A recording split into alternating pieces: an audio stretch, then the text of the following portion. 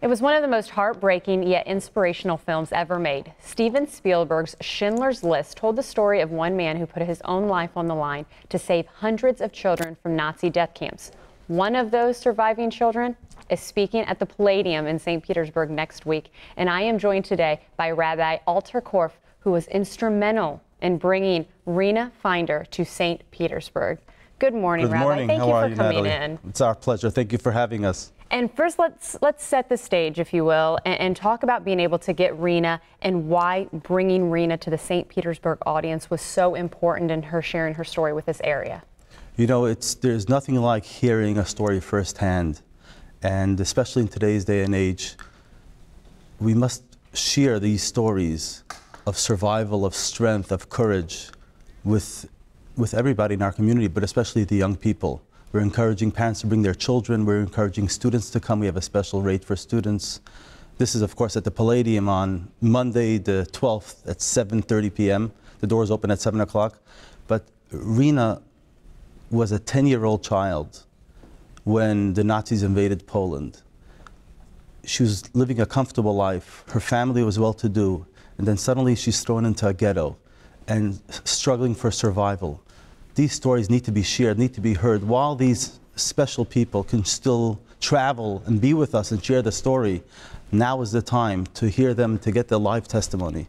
And you've touched on having other Holocaust survivors speak in the past, but just because you've heard one story, you need to hear other stories because the different angles and the life component that as the years go by, these survivors, they won't be around forever. That's true, and each survivor that we have brought in the past years, Anne Frank's stepsister, Mart Cohen last year was a Nazi spy against the Nazis, a short but dynamic woman in her 90s.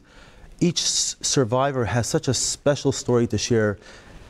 Rena's story is unique because she was saved by somebody like Oskar Schindler, who many have seen Schindler's List, a very moving film if you haven't seen it yet. But Oskar Schindler was somebody who bucked the trend, who went against the flow, and he saved 1,100 Jews' lives. That's a lesson for our young people today, to do what's right.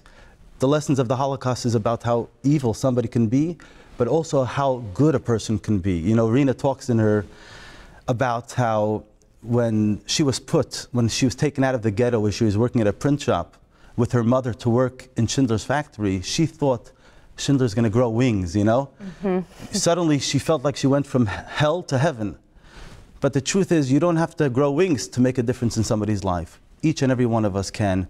And Rena's story demonstrates just that.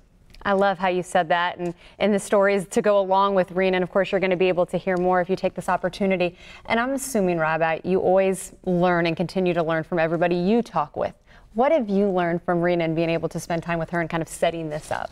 I'm absolutely amazed that a person in her age, in her 80s, has the passion and determination to travel, to come share her story. I'm the director of the Chabad Jewish Center in St. Petersburg. We've worked with many speakers in the past, and I've seen this with many of the survivors we've worked with and brought into town, that they have this fire. Many of them in their 80s and 90s, they travel from across the world. They're determined to share their story. That, to me, is so inspirational. And I think everybody can learn from that, no matter what your background is. Well, let's go ahead. Is it important to get tickets beforehand, or can you get them at the door? So you can get your tickets at mypalladium.org. The Palladium Theater is in downtown St. Petersburg. We have a couple of tickets left. They are selling out. As long as tickets are available, you could get them at the door, but we expect that we might sell out soon. Last year we sold out, and we had a long waiting list we couldn't accommodate. For Mart Cohen, we expect to sell out this year as well. So I encourage you to get your tickets now. mypalladium.org. It's Monday night, 7:30 p.m. at the Palladium, 7 o'clock, the doors open. Well, Rabbi, thank you so much for coming in. Natalie, keep up the good work. Thank you so much for having me. I really appreciate you sharing the story with everybody. Absolutely.